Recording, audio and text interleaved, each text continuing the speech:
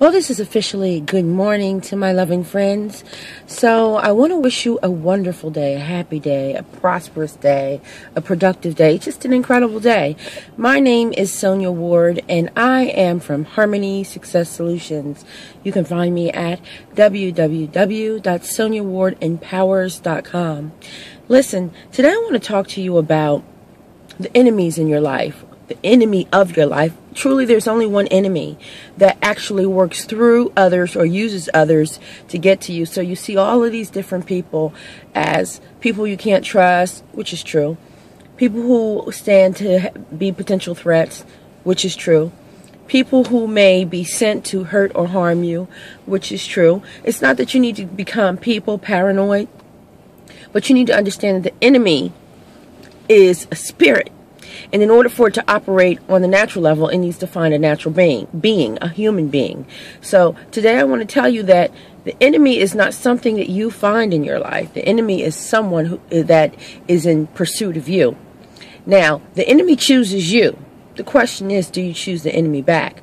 The enemy chooses you because you're chosen of God. Because God created you, He chose you. He creates no one to be disappointed by, to be disappointed in. He creates no one with the hope or intent that he or she will fail. God creates no one without purpose and without a plan for your life.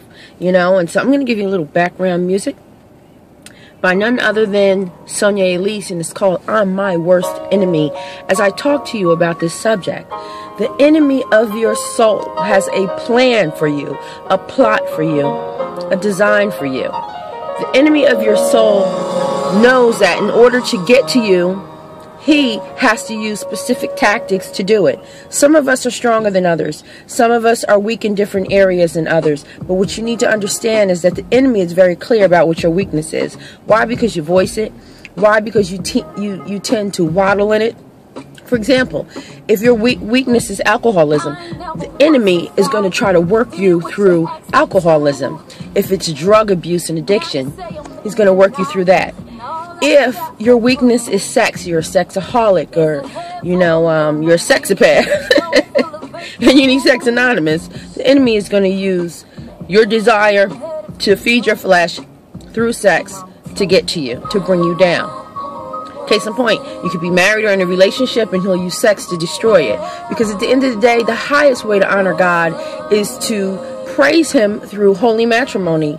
Marriage is very holy and sacred and important. And number one, the enemy wants to destroy the potential of marriage. He prefers to keep you confused and going through person after person so that you never make the choice to pick someone and decide to commit yourself to them for the rest of your life here on earth. You understand? You know, he that finds a wife finds a good thing. So women, be those good things.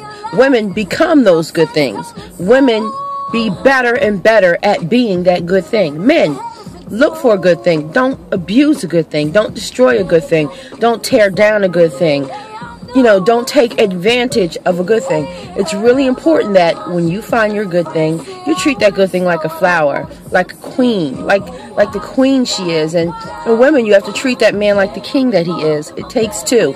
I read something so profound on a social network yesterday, and it talked about a lot of people get married and expect that marriage should be full of love. But marriage has no love. Marriage is truly, I'm going to turn this down a little bit. Marriage is an empty box, and it takes two people who are vessels of love, who are full of love, who don't mind flowing in love, who understand agape love, unconditional love, the kind of love that covers and protects and is kind and gentle so that it kind of buffers one another. Not the kind of love that tears down, which is emotional, which is flesh, which is more likely to be lust, than it is to be love.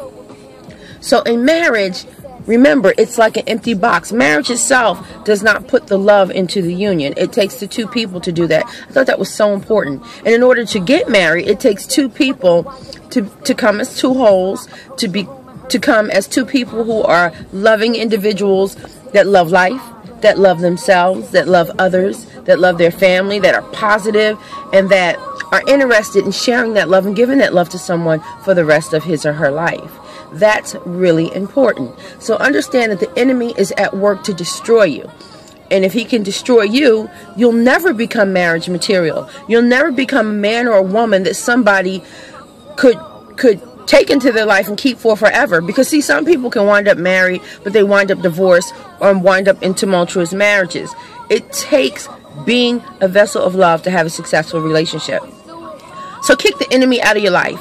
Kick the enemy out of yourself. The enemy is in strong pursuit of you to destroy your character, to destroy your reputation, to destroy your image, your hopes, your dreams, your passion, to walk all over your commitment, to walk all over your self-control. The enemy wants to tempt you and destroy you and is in hot pursuit of you. The enemy will choose you every single day. The point is, you don't have to choose the enemy back. So it's really important that you understand, though the enemy chooses you and will come at you and to you through temptation, you don't have to succumb to it. Again, I'm Sonia Ward from Harmony Success Solutions. Thank you for listening. If you like my channel, please subscribe to it. If you like my video, please give me a thumbs up and share it with your friends. Understand that it was very difficult for me to have this conversation with you today because yesterday I got my braces tightened. I got 2 heavy wires on the top, a heavier one on the bottom, and something I think they call like a fence or a gate in the front to really make moves. It is my understanding that from this day I have 6 more months in gel, in teeth gel, and tooth gel, because they are hurting. It is really taking an effort for me to have this conversation with you. But at the end of the day, when I finish, I'll be able to give you a healthy, wonderful, and beautiful, and confident smile. But on a real note, love yourself, be good to yourself, fill yourself with love every day so that you can be a vessel of love, an example of it, so that people can see you, see that glow, and decide, hey, that's something that I want for myself. And when they ask you about it, of course it's the Christ in you, it's the God in you. Of course it's the precepts of God, the concept of walking in agape love, which is unconditional. Of course it's all of those things. But at the end of the day, it takes you to be an example of it. God bless you, and thanks for stopping by.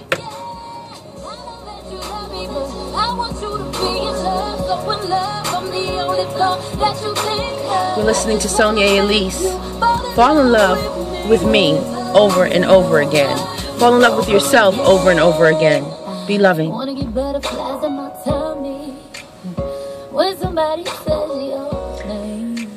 If you need to get in touch with me, you can email me at leap.empowerment@gmail.com. Again, that's leap, leap.empowerment@gmail.com. Okay? If you'd like to make an appointment or book time to talk with me about anything, about empowerment, about a business plan, about getting your life together, about an accountability partner, about an accountability lifestyle, about losing weight, about wellness and health, and above all, if you need to talk about sarcoidosis, I'm your girl, because I am a sarcoidosis survivor.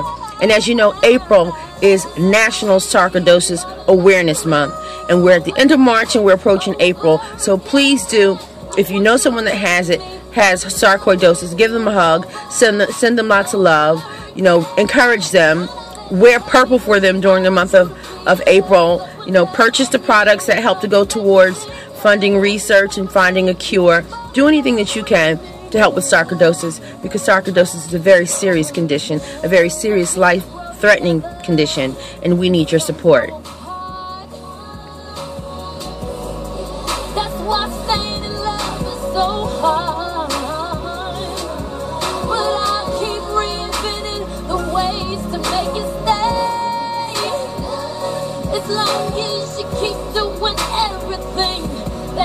I love this song. I just want to fall in love over and over and over again. Isn't that great?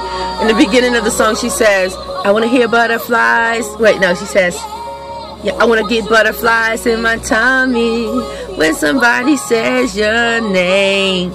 Isn't that beautiful? Like, the minute you hear the name of the person you love, you get butterflies in your tummy. That's some serious love. Love. Today is about love. Kicking the enemy out of your life and allow love to flow and glow and take control. Thanks for listening.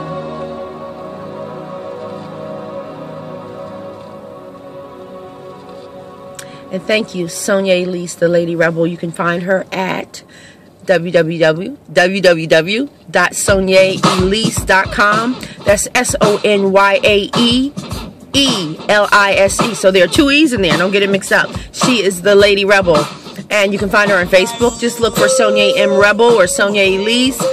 Or go to her YouTube channel, which is youtube.com/Sonia Elise. SONYAEELISE. Peace.